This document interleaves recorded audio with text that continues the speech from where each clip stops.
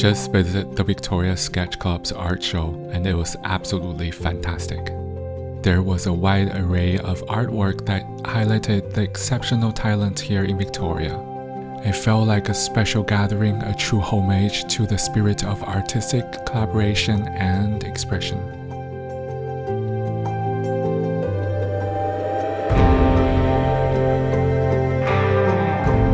My name is Vicki Turner, and I'm the Communications Director for the Victoria Sketch Club. This is our 115th annual exhibition and sale to take place in Victoria, BC. Our Sketch Club is the oldest group of artists getting together on a regular basis in Western Canada. This is our 115th show, but the club actually has been in existence for a few more years than that. We've had very illustrious members over the years, such as Emily Carr, Ted Harrison, and Jack Shadbolt. And we like to think that these ancestor painters of ours have kind of paved the way for an art community here in Victoria that is very vibrant. We have 50 members in our club, 40 of them are active painters, and this particular rendition of the show has over 160 paintings in it, which are the most that we've ever exhibited. We have been welcoming people here for a couple of days. The show is usually on for 5.5 days. Attendance has been good, sales are very encouraging, and our club just loves the idea of being able to disseminate art to those in the greater Victoria community and beyond who appreciate art. I also had the opportunity to chat with some of the artists. It was inspiring to hear about their journeys in art and share a little bit of their artistic lives. Hello, I'm Myra Bainton, and I'm a member of the Victoria Sketch Club. I started my interest in art quite early on. I grew up here in Victoria, and Victoria had a painting in the parks for children early on, and I was a member of that, and then spent more time and getting more in depth in my interest in art in high school.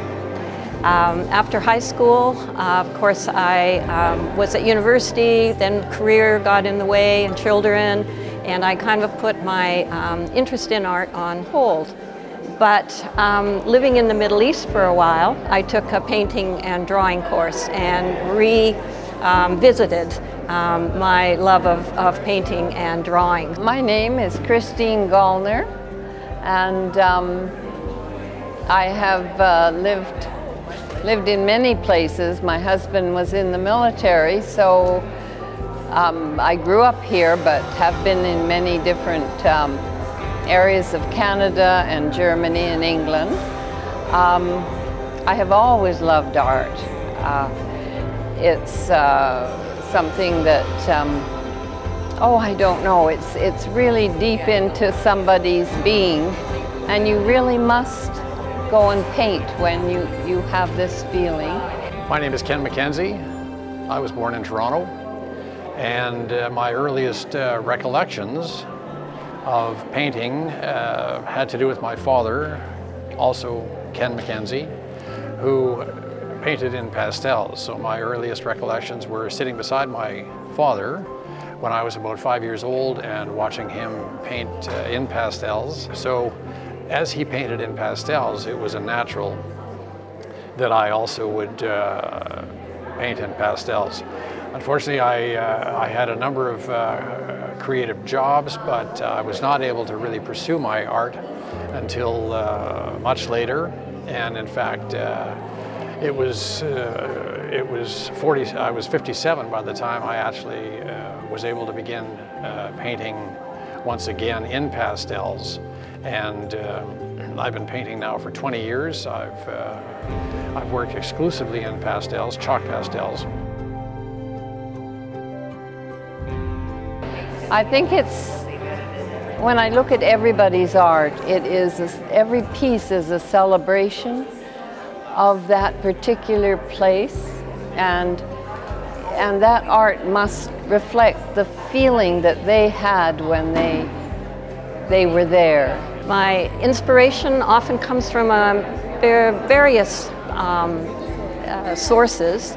I love traveling, so I always take a travel journal with me to have a visual journal. I love the West Coast, the forests and the ocean. But also, I like the kind of reflections that one gets from a cityscape. So I've been experimenting more with acrylic, where I could get some texture, and I've been working to build more of the cityscape kind of illustrations, as you can see from the one on my right side here.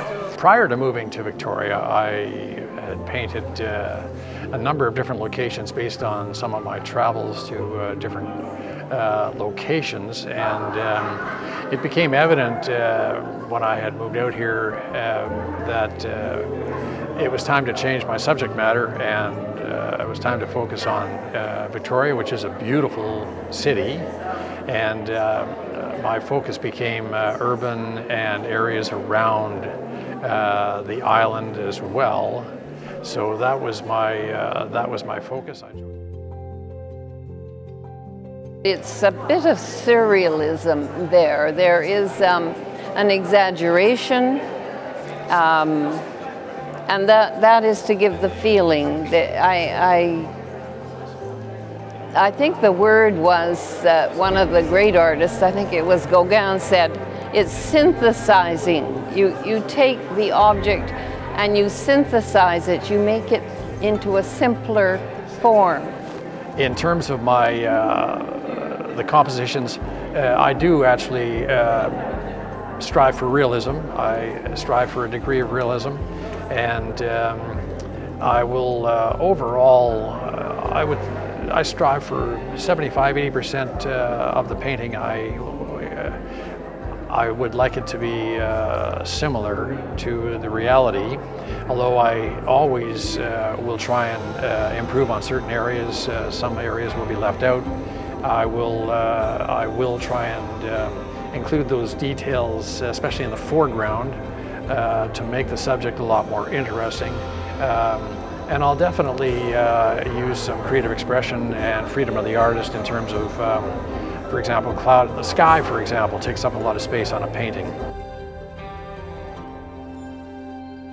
I really enjoy being a member of the Victoria Sketch Club, as the artists there are very supportive. You're always learning from others' experiences, being inspired by others' techniques, and they're very supportive again in providing critiques and new ways to look at art and look at the world.